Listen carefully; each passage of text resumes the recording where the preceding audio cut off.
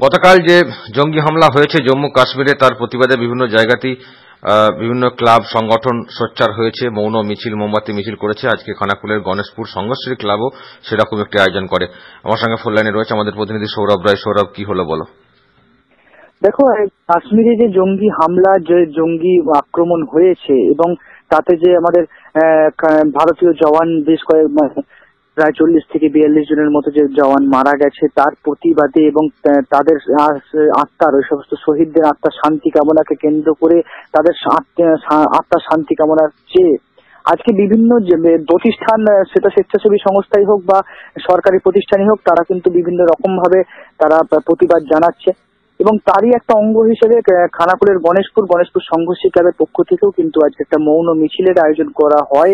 তার মোমবাতি মিছিল, মোমবাতি নিয়ে মৌন মিছিল আজকে সেটা সন্ধ্যাবেলায় ক্লাব প্রাঙ্গণ থেকে শুরু হয়ে সেটা গোটা গণেশপুর চত্বর, গোটা গণেশপুর গ্রাম এবং যে গণেশপুর মার্কেট, সেই মার্কেট চত্বর আজকে সেটা প্রদক্ষিণ করে ক্লাবের সমস্ত যে সমস্ত সদস্য থেকে শুরু করে তারা প্রত্যেকে তাতে অংশগ্রহণ করেন।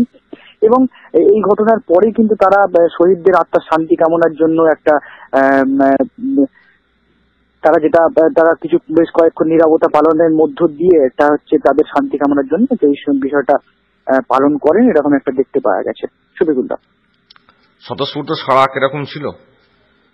দেখো, এই যে ঘটনা কিন্তু একটা ভালো রকম সাড়া কিন্তু দেখতে পাওয়া গেছে। এবং এই যে ঘটনাটা যখন ঘটায়, অর্থাৎ এই যে কর্মসূচি যখন ক্লাব থেকে হয়, তখন কিন্তু গণেশপুর যে ব্যবসায়ী সমিতি থেকে শুরু করে তাদের যে সদস্যরা ছিলেন তারা থেকে শুরু করে এবং যারা স্থানীয় মানুষ, তারাও কিন্তু এই যে মিছিল, এই যে কর্মসূচিতে কিন্তু সদস্যরা অংশগ্রহণ করেছিলেন, যেরকম একটা দেখতে পাওয়া গেছে।